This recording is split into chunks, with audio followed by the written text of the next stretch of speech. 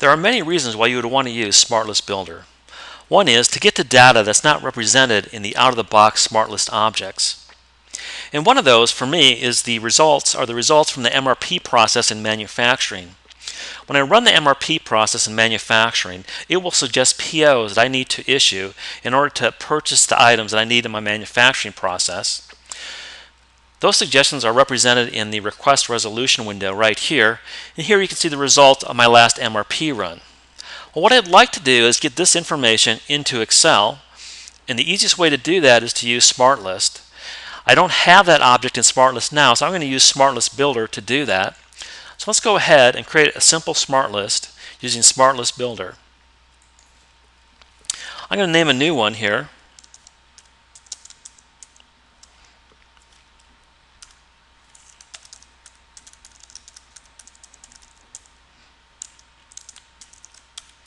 It's going to be in the manufacturing product here, because that's where the table is. And I'm going to look up the table. It's in manufacturing, and in manufacturing, most of the tables are in the third-party series. Let me look up that table here.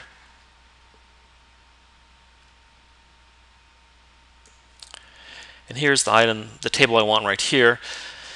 This table has all that data that we just saw in the request resolution screen. So these are the tables here. If I wanted to, I could change the display names to make more sense or make more sense to my users, but I'm just going to leave them the way they are. I'm also going to select the defaults that I want to show in the SmartList as soon as I open that SmartList. And then that's all I need to do.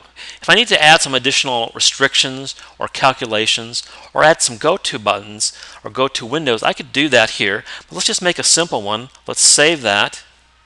And now let's go into SmartList and we'll take a look at it.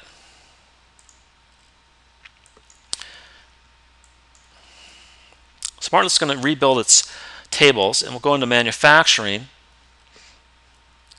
And here's the SmartList that we just built. It's going to look at that table there. Let's expand it here. Now once it's in SmartList, I have all the tools that are available in SmartList that you're probably already familiar with. But what I really wanted to do with this list was to export it to Excel. So I'm going to do that. It's going to start Excel, create a new worksheet. Voila, that information's in Excel.